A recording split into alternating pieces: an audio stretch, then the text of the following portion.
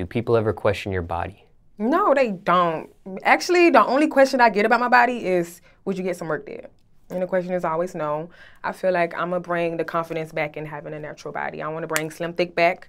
That's the only question I get. They ask me, like, are you going to get your ass there? Would you get your titties there?